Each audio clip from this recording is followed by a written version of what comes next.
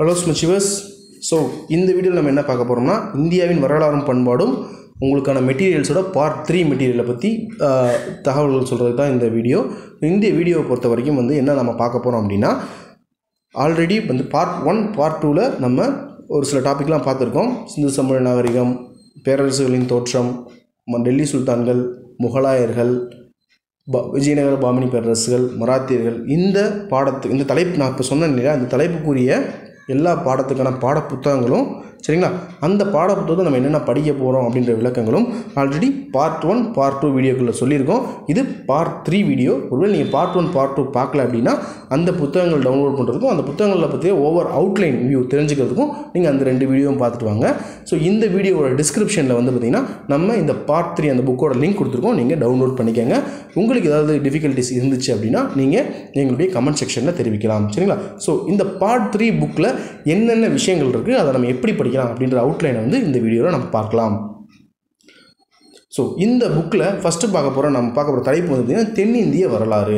தென்னிந்தியாவை பொறுத்த வரைக்கும் என்னென்ன மன்னர்கள்லாம் ஆட்சி பண்ணாங்க கேட்ட உடனே நம்ம சொல்கிறது சேர சோழ பாண்டியர்கள் அப்படின்னு சொல்லுவோம். பல்லவர்கள், சாளுக்கியர்கள், இந்த மாதிரி நிறைய மன்னர்கள் ஆட்சி பண்ணியிருக்காங்க. நிறைய வம்சத்தை சேர்ந்த மன்னர்கள் ஆட்சி பண்ணியிருக்காங்க. ஸோ இவங்களை பற்றி படிக்கக்கூடிய ஒரு விஷயம் தான் இந்த தென்னிந்திய வரலாறு அப்படின்ற ஒரு பாடம். ஸோ இந்த பாடத்தை படிக்கிறதுக்கு நமக்கு தேவை என்னென்ன புத்தகங்கள் பார்த்திங்கன்னா 6th 7th 9th 11th இந்த 4 புத்தகங்கள் தேவை. அந்த 4 புத்தகங்களையும் இந்த பாடத்தை மட்டும் தனியாக கட் பண்ணி எடுத்து நம்ம மெட்டீரியலில் கொடுத்துருக்கோம். ஸோ இது ரொம்பவே உங்களுக்கு எளிமையாக இருக்கும். ஏன்னா நீங்கள் ஒரு மன்னரை பற்றி படிக்கிறீங்கன்னா அடுத்து 6th படிச்சுட்டு 7th போகும்போது அவங்கள பற்றி இன்னும் கொஞ்சம் தெளிவாக படிப்பீங்க. அப்படின்றப்ப உடனுக்குடன் என்ன பண்ணலாம், நீங்கள் பார்க்கலாம். இல்லை அப்படின்னா இந்த புக்கில் படிச்சுட்டு திரும்பி அந்த புக்கையும் எடுத்து பார்க்குற மாதிரி இருக்கும். உங்களுக்கு இது ஒரே பிடிஎஃபாகவே இருக்கும். நீங்கள் பிரிண்ட் அவுட் போட்டுக்கிட்டீங்கன்னா ஹைலைட் பண்ணி படிக்கிறது உங்களுக்கு ஈஸியாக இருக்கும். ஏன்னா எங்கள் மாணவர்கள் நாங்கள் சொல்கிற விஷயம் என்னென்னா, புத்தகத்தை ஹார்ட் காப்பியாக வச்சுக்கோங்க. முக்கியமான பகுதியில் அந்த ஹைலைட்டரை வச்சு ஹைலைட் பண்ணி படிங்கன்னு சொல்கிறதா நாங்கள் எப்பயுமே சொல்லுவோம். ஏன் அப்படின்னா, இப்போ நீங்கள் இந்த பாடத்தை படிச்சுட்டு அடுத்து நிறைய படங்கள் படிச்சுட்டு திருப்பி நீங்கள் இந்த பாடத்துக்கு வரும்போது அந்த ஹைலைட் உங்களுக்கு ரொம்ப ஹெல்ப்ஃபுல்லாக இருக்கும். எந்தெந்த முக்கியமான விஷயங்கள்லாம் நீங்கள் ஹைலைட் பண்ணும்போது அதை மட்டும் பார்க்கும்போது உங்களுக்கு ஃபுல்லாகவே ஞாபகத்துக்கு வந்துடும். நீங்கள் ஹிண்ட்ஸ் டெவலப்பிங் அப்படின்னு ஒரு விஷயம் பார்த்துருப்பீங்க, அந்த ஹிண்ட்ஸ் மட்டும் எடுத்து வச்சுருப்பீங்க. ஸோ அதை வச்சு உங்களுக்கு மொத்த பிக்சரும் ஞாபகத்துக்கு வந்துடும். எக்ஸாம்பிளுக்கு ஒரு போர்னா அந்த போருக்குரிய வருஷம், அந்த போரில் போரிட்டு 2 அரசர்கள் பேர் மட்டுமே உங்களுக்கு தெரிஞ்சால் போதும் இல்லைங்களா. இடையில கண்டென்ட்டை நீங்கள் படிக்க வேண்டிய அவசியம் இல்லை. ஸோ அந்த மாதிரி சொல்கிறோம் சரிங்களா. ஸோ தென்னிந்திய வரலாறை பொறுத்தவரைக்கும் 6th தமிழ்நாட்டின் பண்டைய நகரங்கள், தென்னிந்திய அரசுகள் அப்படின்னு 2 டாபிக் படிப்போம். இது 7th போகும்போது தென்னிந்திய புதிய அரசுகள், பிற்கால சோழர்களும் பாண்டியர்களும். ஸோ சோழர்களை பற்றியும் பாண்டியர்களை பற்றியும் நம்ம தென்னிந்திய அரசுகள்லேயே பார்த்துருப்போம். தமிழ்நாட்டில் பண்டைய நகரங்களில் ஒரு சில விஷயங்கள்லேயே அவங்கள பற்றி நம்ம தெரிஞ்சிருப்போம். ஸோ அப்படிங்கிறப்ப அதை பற்றி கொஞ்சம் டீப்பாக இதில் படிப்போம். அடுத்து 9th பார்த்திங்கன்னா தொடக்க கால தமிழ் சமூகமும் பண்பாடும். 11th தென்னிந்தியாவில் சமுதாய உருவாக்கம், தென்னிந்தியாவில் பண்பாட்டு வளர்ச்சி. அதுக்கப்புறம் நீங்கள் அதில் பார்த்தீங்கன்னா ஏற்கனவே 7th பிற்கால சோழர்களும் பாண்டியர்களும் பார்த்துருக்கோம். அதே விஷயத்தை 11th என்ன பண்ணுறோம், பிற்கால சோழர்களும் பாண்டியர்களும்ன்ற விஷயத்தை பார்க்குறோம். ஸோ இந்த பாடத்தை நீங்கள் பார்க்கும்போது நல்லா ஒரு விஷயத்தை கவனிச்சிட்டிங்கன்னா, தமிழ்நாட்டை பற்றி அதிகமான ஒரு இம்பார்ட்டன்ஸ் கொடுத்துருக்காங்க. ஏன் அப்படின்னா, சோழர்கள் பாண்டியர்கள் அப்படின்ற மன்னர்கள் அதிகமாக தமிழ்நாட்டை ஆட்சி புரிந்த மன்னர்கள். பல்லவர்கள், சாளுக்கியர்கள், சேரர்கள் எல்லாம் பார்த்திங்கன்னா அவங்களுக்கு பிற மாநிலங்களையும் வரனால இவங்களை பற்றி அதிகமான 7th சரி 11th சரி உங்களுக்கு அதிகமான ஃபோக்கஸ் தமிழ்நாட்டுக்கு கொடுத்துருக்காங்க. ஸோ அதை நீங்கள் பார்க்கும்போது இது நல்லா படிச்சுக்கணும். ஏன்னா வினாக்கள் இதிலிருந்து அதிகமாக வருது நம்ம எதிர்பார்க்கலாம். இது நம்மளுடைய அனாலிசிஸ்லேயே தெரியுங்க. அவங்க சிலபஸ் எடுத்திருக்காங்க அப்படின்னா அந்த சிலபஸில் எப்படி அவங்க டிஃபைன் பண்ணியிருக்காங்க நீங்கள் பார்க்கும்போது அப்போ இதுக்கு இவங்க முக்கியத்துவம் கொடுக்குறாங்க. அப்போ அதுலேருந்து அதிக வினாக்கள் நம்ம எதிர்பார்க்கலாம் அப்படின்னு நீங்களே ஒரு கன்க்ளூஷனுக்கு அந்த விஷயத்தை இன்னும் கொஞ்சம் நல்லா படிச்சுக்கணும் சரிங்களா. அடுத்தது இந்திய சமூக பண்பாட்டு வரலாற்றின் மாற்றங்களும் தொடர்ச்சியும், இந்திய பண்பாட்டின் இயல்புகள் அப்படின்ற தலைப்பு இருக்குது. அதை பொறுத்த வரைக்கும் ஒரே ஒரு புக்கு தான், 11th புக்கு தான் சரிங்களா. அதில் 19ஆம் நூற்றாண்டின் சமூக எதிர்த்த இயக்கங்கள், இந்தியாவில் பக்தி இயக்கம், பண்பாட்டு ஒருமைப்பாடு அப்படின்ற இந்த ஒரு டாபிக் தான். இந்த டாபிக் நீங்கள் தெளிவாக 11th புக்கில் படிச்சிங்கனாலே இது உங்களுக்கு ஃபுல்லாகவே கவர் ஆகிடும் சரிங்களா. அடுத்தது வேற்றுமையில் ஒற்றுமை, இனம், மொழி, வழக்காறு இந்தியா, மதச்சார்பற்ற நாடு, சமூக நல்லிணக்கம். இதெல்லாம் படிக்கிறதுக்கு 6th புக்கும் 8th புக்கும் தேவை.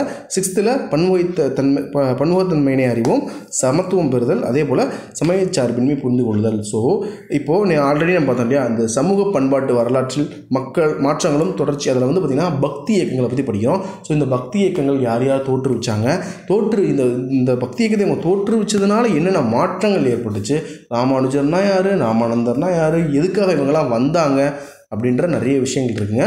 ஸோ இதெல்லாம் வந்து பார்த்திங்கன்னா உங்களுக்கு எப்படி இருக்கும் அப்படின்னா ஒரு தனியாக இப்போ எக்ஸாம்பிளுக்கு ஒரு பர்சன் எடுத்திங்கன்னா அவங்களுக்குன்னு ஒரு கதை இருக்கும். அந்த மாதிரி தான் நீங்கள் படிக்கிற மாதிரி இருக்கும். ஸோ இதுக்கு வந்து நம்ம கண்டிப்பாக நம்ம ஷார்ட்கட்ஸ் கொடுத்துருவோம். ஸோ நீங்கள் கவலைப்படாதீங்க. ஸோ இந்த டாப்பிக்கான புத்தகத்தை டவுன்லோட் பண்ணி வச்சுக்கோங்க. அடுத்தது பன்முகத்தன்மை, சமத்துவம் பெறுதல், சமயச்சார்பின்மை, இதெல்லாம் வந்து பார்த்திங்கன்னா உங்களுக்கு ஒரு காமனான ஒரு விஷயந்தான். இதையும் வந்து பார்த்திங்கன்னா நம்ம தெளிவாகவே படிச்சுக்கலாம். ஸோ இந்த புத்தகங்களை நீங்கள் டவுன்லோட் பண்ணி வச்சுக்கோங்க. ஸோ அவுட்லைனும் நம்ம பார்த்துருக்கோம். சரிங்களா? இதுக்கு மேலே உங்களுக்கு இந்த பாடம் சம்மந்தப்பட்ட தேர்வுகள் நம்மளுடைய ஆப்பில் நடக்கும். சரிங்களா? ஆப்பில் நடக்கும்போது நீங்கள் வந்து இதுக்கான தேர்வுகளை எழுதி இதில் நீங்கள் எந்த லெவலில் இருக்கீங்க அப்படிங்கிற விஷயத்தையும் தெரிஞ்சுக்கோங்க. சார் அது ஃப்ரீ டெஸ்ட் பேட்சை பற்றி டீட்டெயில்ஸ் எனக்கு தெரியல அப்படின்னு நிறைய மாணவர்கள் கேட்டிருக்கீங்க.